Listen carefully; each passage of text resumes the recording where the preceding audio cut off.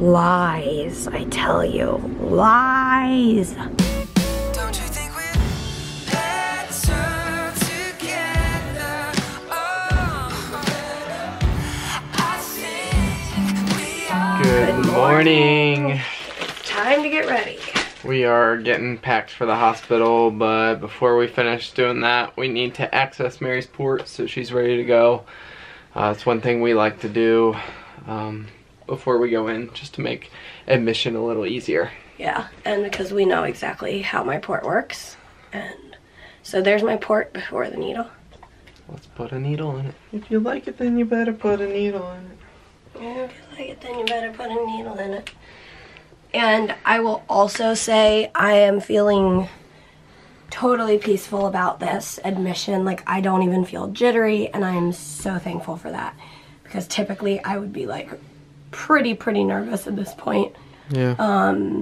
I just feel like it's right. Yeah, it's what we need to do, and we're gonna do it. It's also really nice not having to pack any medical stuff.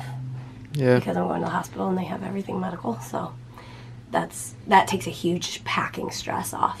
Yeah, just gotta remember those vest tubes. I already put them in the suitcase. Nice.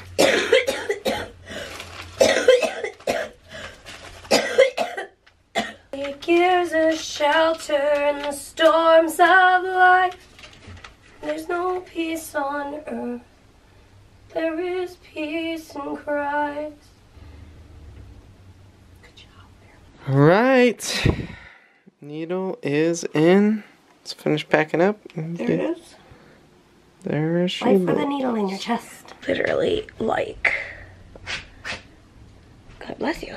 3 minutes after we filmed that last clip, some of the realities set in. I started hearing the crinkling of this plastic, which reminds me that for the next 3 to 6 weeks, however long IVs need to go on. Last time I was on IVs, it was 6 weeks. I'm gonna be hearing those crinkling sounds every time I move, and my port's been doing this weird thing where, like, the needle's in right, like I'm getting blood return most of the time, and when I move certain ways, the needle is painful, I guess. I don't know the best way to describe it, but it's not sitting right, and I think most of that has to do with where the port was placed, which I've talked about. It's basically in my armpit. It's really a very poorly placed port, but it's reality, so I have to deal with it. But I guess it's just like bringing back all of the like reality of like, my port's not gonna give us blood return, and then we'll have to switch the needle. And I was looking at like an Instagram post I made months ago, and I guess it was when I was on IVs last. Like, we had to change my needle 5 times in a week or something ridiculous. And it was just like, oh yeah, that's what I'm gonna get to deal with for the next 3 weeks, on top of side effects of medications and all that. So I'm still at peace with the plan. I still feel like, and as I'm like trying to pack and coughing my brains out and like not breathing great, I know it's the right plan. It's just like the reality of that is, it's kind of like suffocating feeling. Like, I'm fine with the fact that I have to go in, and I'm fine with knowing that this is my life, this is my reality. I have to choose to be okay with it, or else I'm gonna be miserable. But I also know the reality of the things that we're gonna possibly face, and it just felt annoying. That's what it comes down to. Hearing my needle every time I move, whether it's the plastic or the needle inside me scratching, whatever it is, which both of those things happen. It's irritating, it's annoying. It's just that like constant reminder, like, you've got a needle in your chest. But we're gonna finish packing. Oh, I'm ready to feel better. Okay. We had a friend who sent us Easter flowers, and it made me so sad to think that they were gonna sit at our house and die without us there. So I was like, you know what? I'm just gonna carry them on my lap and bring them to my room. I am feeling a little bit better than I was.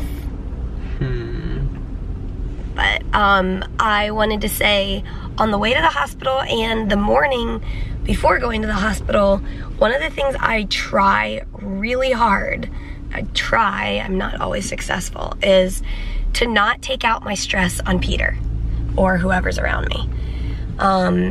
Because the stress is inevitable, but it can be hard to, like, I don't know. It's not his fault I'm going in. It's not his fault I'm stressed. It's not his fault my needle's making awful sounds. And I don't want it to ever, like, just because he's here next to me, like, I don't want him to take the brunt of the stress, I guess. That's what I'm trying to say. You do a good job with that. I try to be really mindful of it. It is not easy. Yeah. Like when we got in the car and I was just like, meh. Like, just not feeling it. Like, in order that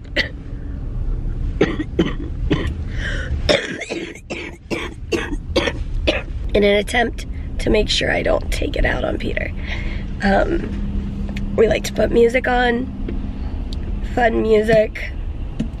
We ended up having some deep discussions about all the things in the world. Anyway, we are going in. It is sunny and I'm really, really thankful for the sunshine. It also makes me a little cringy because I'm like, I'm not gonna be able to bask in the sun for days or weeks or months, however long I'm in. It is really hard to, it's actually quite impossible to guess how long I'm gonna be in the hospital.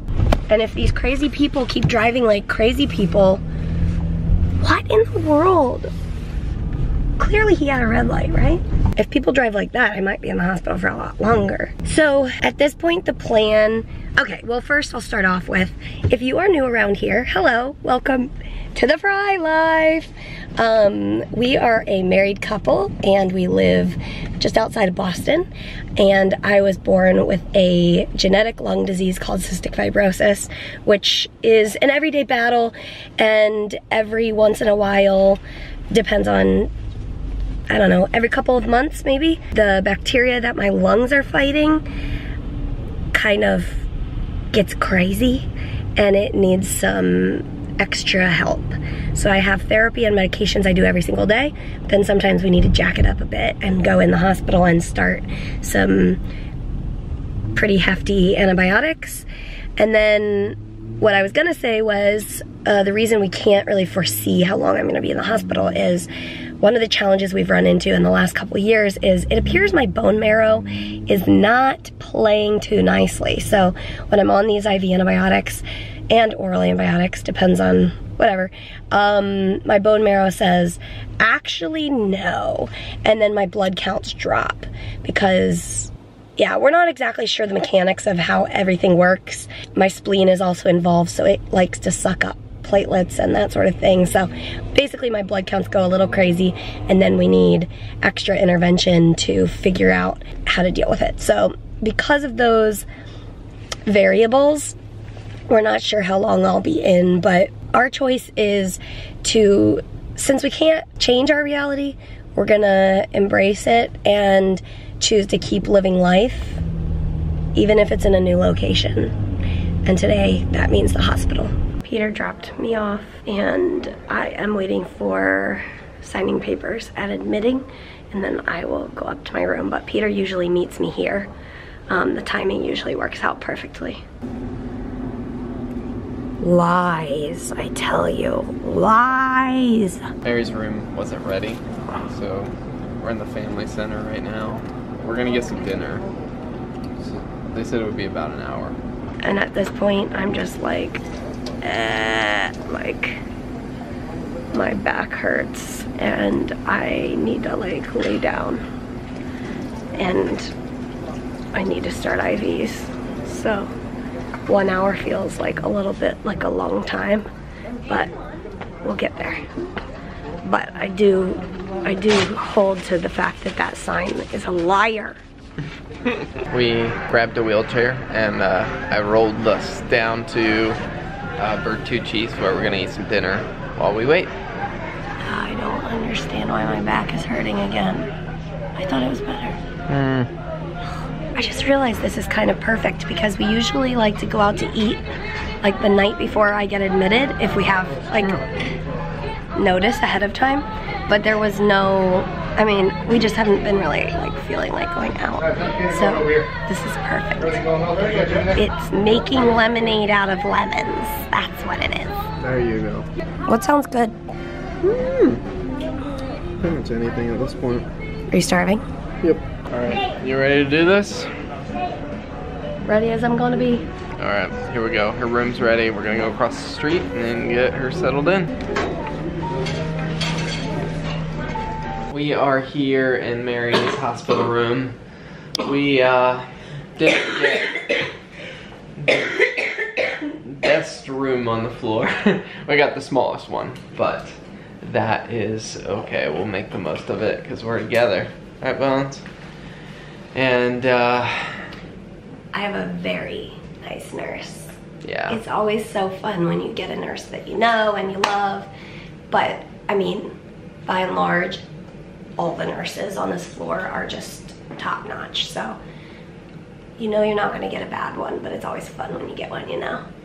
So the rest of the evening is going to look like a lot of questions from different doctors and nurses coming around, and I'll put the little clip from the last time Mary was in of us kind of making fun of that whole process. The reality is they have to ask the questions. Yes, but here's what it feels like.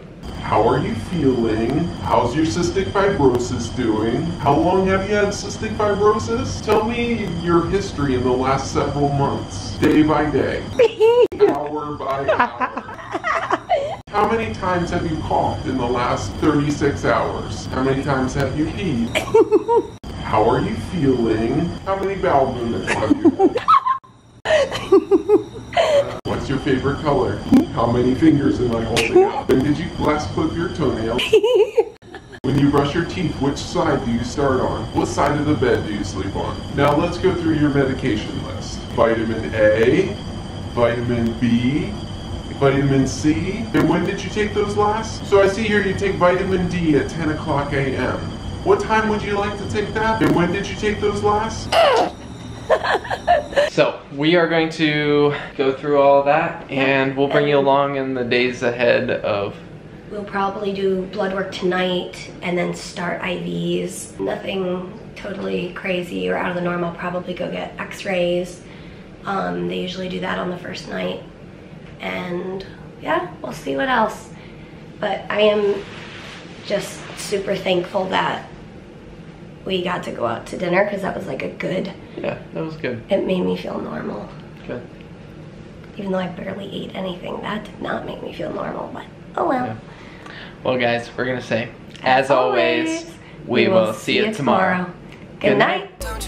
And we'll end with the wagtail. Oh, you're so cute. I'll see you tomorrow.